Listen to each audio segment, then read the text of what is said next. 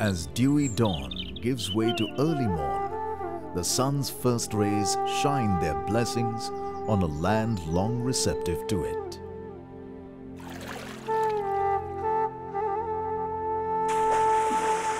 Over the eons, searchers of truth and seekers of the divine have found inspiration and encouragement here.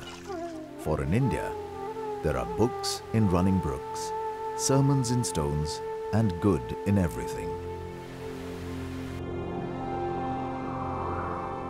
This land of the starkest contrasts celebrates many truths and multiple roots to them.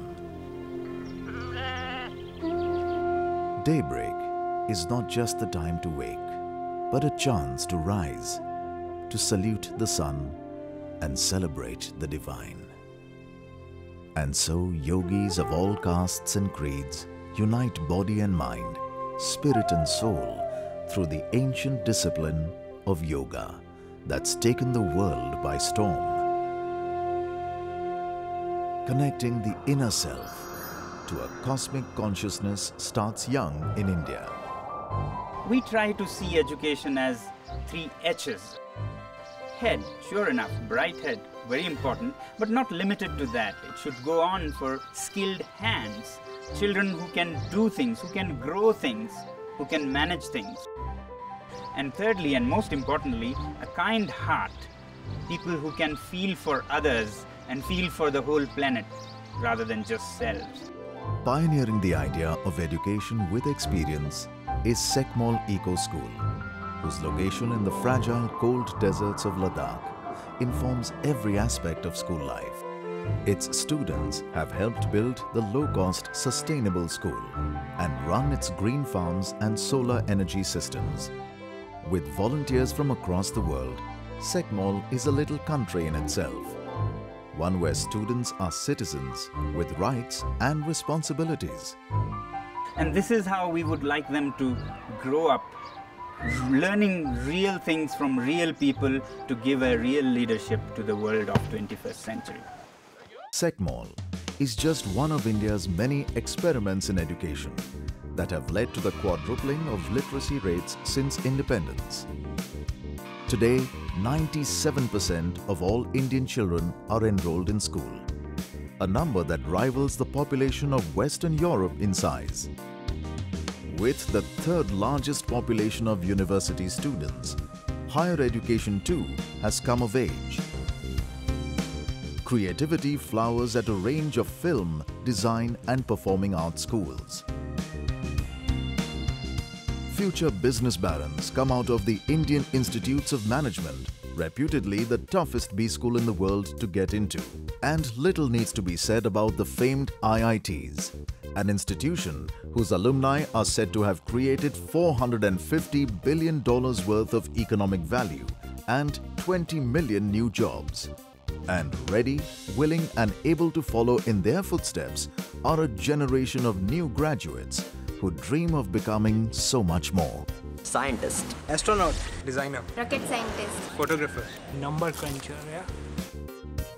No longer confined to pure science, India's generation now thrives on the crossroads of science and design, creating things you never knew you needed. The number of people at that age bracket right now who are willing to experiment with their lives and do something that's new is really big. Access to funds has increased, the government is suddenly supporting Startup India, Make in India, and all of these programs that are coming out.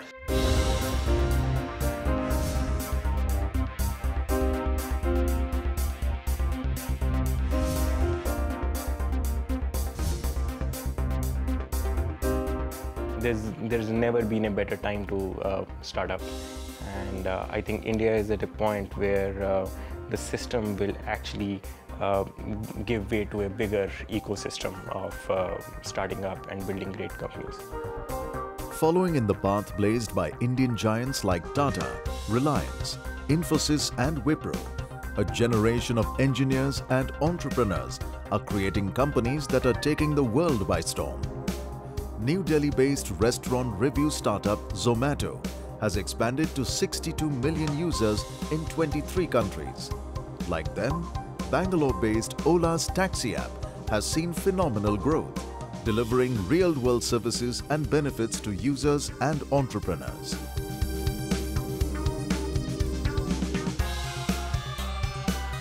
मैं पहले job करती थी, मैं एक MBA marketing हूँ।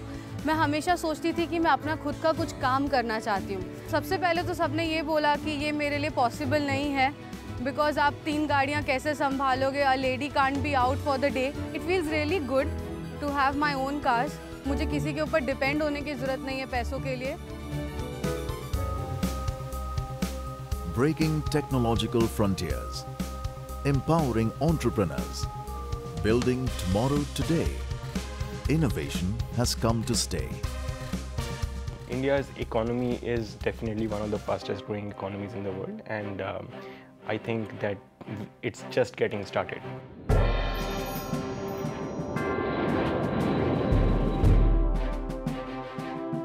Surging, speeding, streaking ahead, India, the world's 7th largest economy, is also its fastest growing large economy.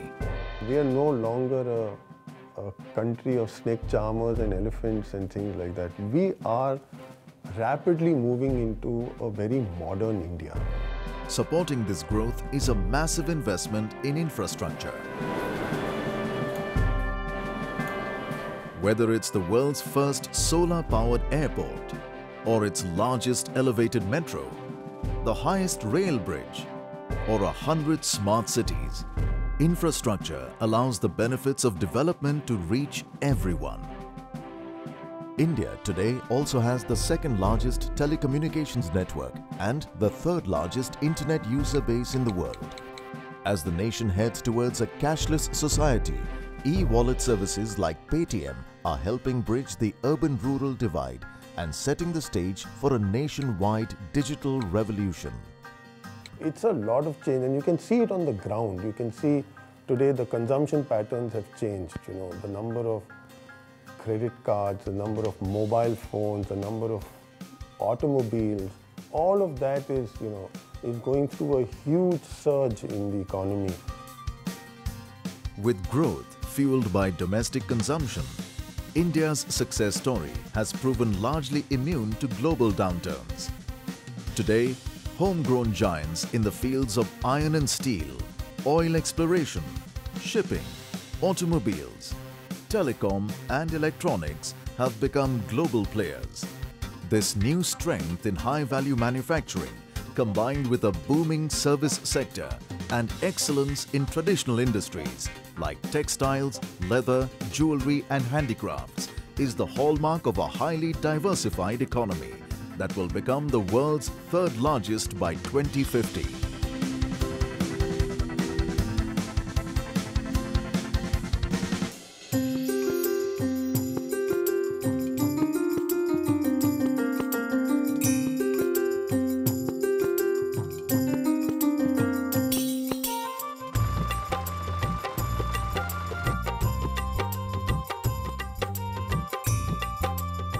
Long celebrated for its spices and silks, cottons and indigos, Indian agriculture has built on its strengths and has given birth to the green and white revolutions.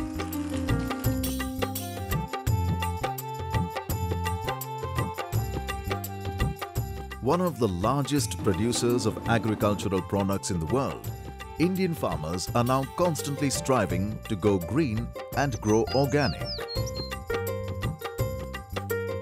एक कुदरती खेती देखी सी छोटा बच्चा हमने हमारे माँ बाप करते थे ना, तो उसमें बाजार की ज़रूरत नहीं पड़ती थी, सारा सब कुछ ही अपना होता था।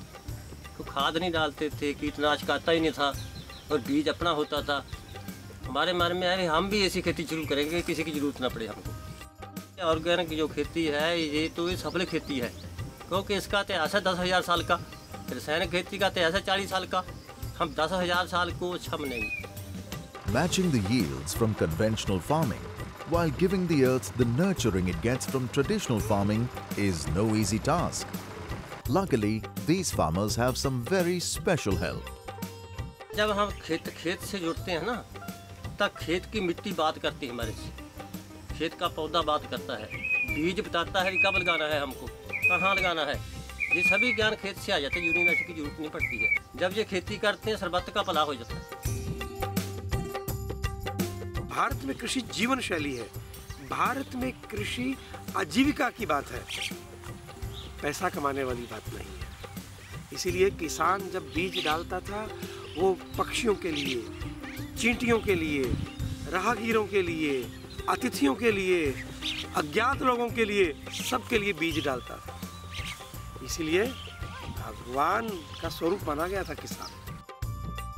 Turning mud and manure into green gold is a labor of love, a farmer's gift of fresh harvests and delicious meals.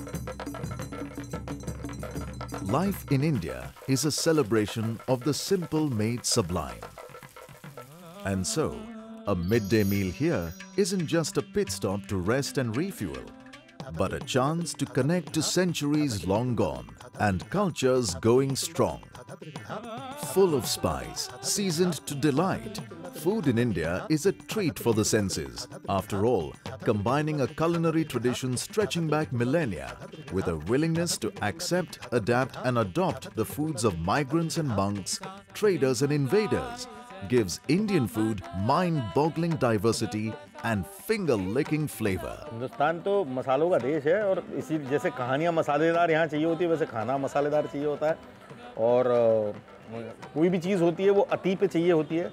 अगर मीठा है तो बहुत मीठा चाहिए होता है, तीखा है तो आंखों में से पानी निकालने वाला तीखा चाहिए होता है। पूरी दुनिया है जो है वो जीने के लिए खाना खाती है और हिंदुस्तानी जो है वो खाने के लिए जीते हैं। With nearly 20 regional food traditions and countless local variations, food in India is an endless permutation of flavor and texture. You see that in the Indian thali, there are different dishes being served to you. A new dish emerges every day. It's put in different cups. You can decide what you want to eat. You can decide what you don't want to eat. You can then mix it to your own needs so that while the plate is standardized for all of us, the experience of eating and what you actually taste is highly, highly customized.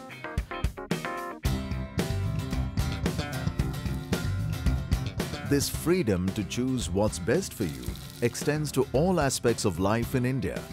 This, the oldest living civilization on earth, has thrived by making space for new ideas and serving as a safe haven for people from other cultures and countries. Parsis and Iranis, African Siddhis and Syrian Christians, Jews and Chinese are just a few of the communities who've enlivened the mosaic of India without having to give up their identity.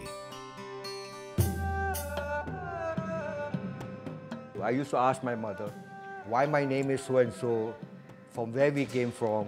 So my mother used to tell me all the little bit of history and all this, talking about China, this and that. My grandfather had come before the Second World War. He had come down to India. I can understand Marathi, I can understand Gujarati. So like that, I got a lot of friends in different walks of life. India is a country of God because this land is very holy. So that's why we say food. It's a land of God.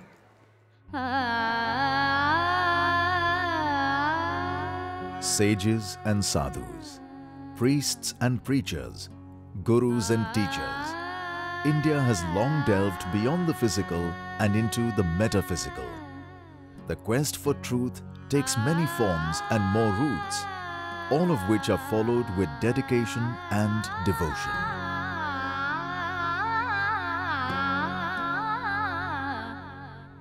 And this bewildering array of religion gives India one of its most beloved traditions, festivals. Whether it's painting the earth in colors of the rainbow at Holi or lighting the Diwali night with starlight, remembering the Guru or celebrating the Prophet, no religion has a monopoly on festivity. For after all, joy is the birthright of every community. There are many Hinduisms in India, there are many Islams in India, there are many Christianities in India. It's a complex diversity. The diversity is in politics, in economics, in language, in customs, in religious faith, in beliefs. This complexity, nobody can even comprehend. Out of the depths of complexity spring simple, sublime truths. In a land given to philosophy, some of our greatest thinkers, be it Tagore or Ambedkar, Swami Vivekanand or Mahatma Gandhi, have stressed one truth above all, that being Indian means respecting, indeed celebrating our differences. And so, unity in diversity has become India's theme. With nearly 800 languages spoken, all the world's major religions represented, citizens that comprise both ancient tribes and people surfing the information superhighway, the Indian instinct is not to homogenize, but to allow space for all. So the approach to diversity in India has been very different, which is continuously respecting other people's truth.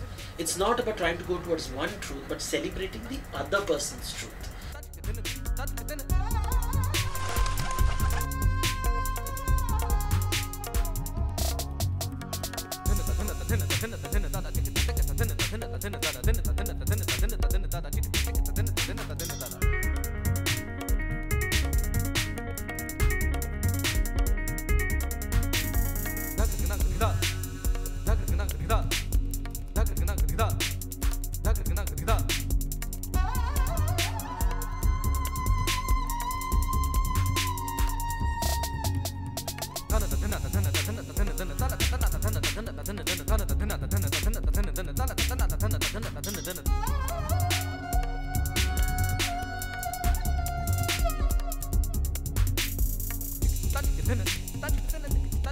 In a land where the taste of water is said to change every 3 kilometers and the dialect every 20, where faces change and races mingle, the only way to run a country is to give everyone a voice and a stake in running it. India's elections, the world's largest, are an incredible logistical exercise undertaken by more than 11 million workers, backed by electronic voter machines and indelible ink. In a world where 3 billion people are denied the vote and a third of all countries are autocratic, the exuberance of 1 billion Indians going out to vote is both inspirational and infectious. मतदान करना अधिकार है। पहले अनपढ़ होते थे, बाहर इतने निकल नहीं पाते थे। अब तो देश में लिखे पढ़े हैं, सब बाहर निकल के ही पता लगेगा। इसलिए जो मतदान है वो हमारा अधिकार है। हम अपनी खुशी से मतदान करेंगे। Living proof that people can put aside divisions of race and religion, language and ethnicity to come together as one country.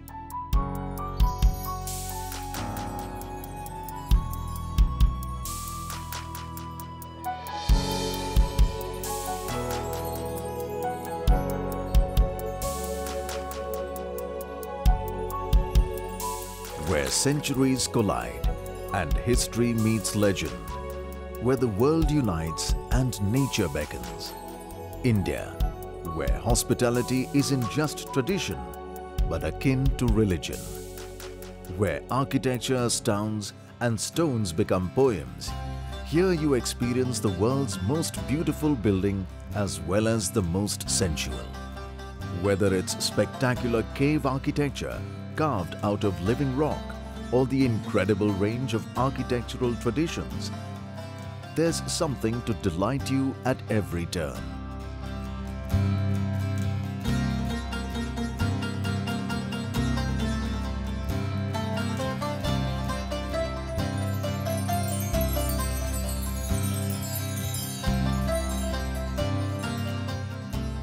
The architecture is second to none. To even imagine that they actually built that stuff with chisel and hammer it's beyond anything I could think of. Incredible, incredible. And I would love to come back to India because we only got to do a little bit of New Delhi, a little bit of Kashmir. I know there's a whole world of India out there ready for us to explore.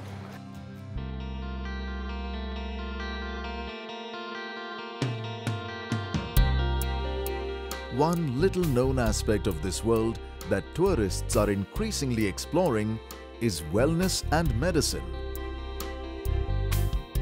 Whether it's the holistic healing of Ayurveda, the oldest known medicinal system in the world, or its high-tech modern counterpart, people from across the globe are flocking to India. in the last 5 to 7 years, there's been a sea change in technology, in talent, and in skill. And as a consequence of which, I think that India is becoming one of the places to go to for premier quality healthcare. With highly trained doctors and nurses sought after across the world and inexpensive infrastructure, India has emerged as a low-cost, high-value treatment destination. There are patients who are coming here for cardiac care, because I think that the cardiac care delivery system in India is extremely top-notch. But I think the main thrust of the international tourism for healthcare in India is related to orthopedics, joint replacement and spinal surgery. India increasingly attracts patients from developed countries like the US, Russia, the Gulf and Western Europe, who don't see any drop in quality. And affordable procedures means that India is a ray of hope for patients from Africa and Central Asia.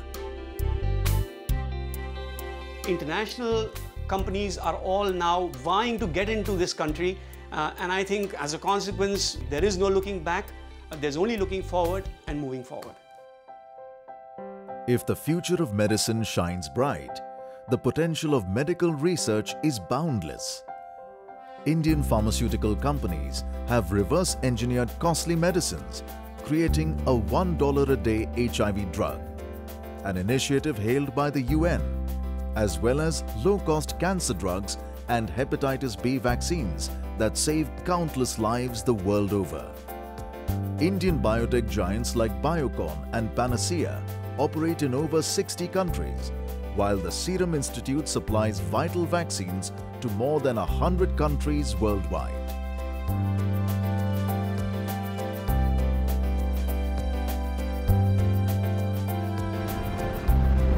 Striving for the stars and getting there is also the hallmark of ISRO, India's space research organization. Mangalyaan, its Mars mission, and Navik, its satellite-based navigation system, have excited the global imagination and reinforced the country's credentials to be a major research and innovation hub.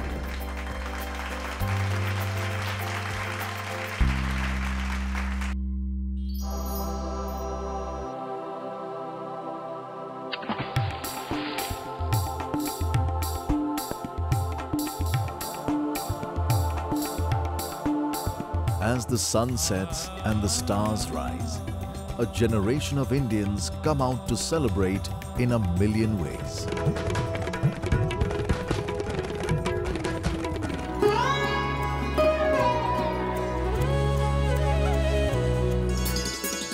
Ancient traditions, unchanged for centuries, have transformed themselves, keeping pace with an India on the move.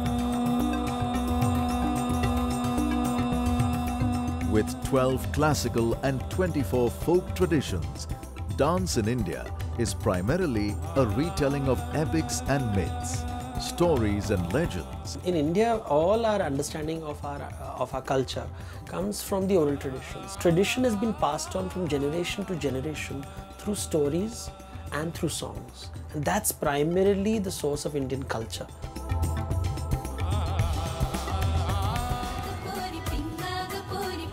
Audiences here are primed to accept stories with their dances, which perhaps explains the enduring popularity of Bollywood's song and dance routines. The madness of movies is infectious, a celebration of life. Bollywood reflects India in all her colors. Movies in India are made in over 30 languages. One of the few film industries to withstand the onslaught of Hollywood, Indian cinema not just survives, but thrives around the world. In a land where even time repeats itself, day's break is not day's end, but the rise of a new dawn.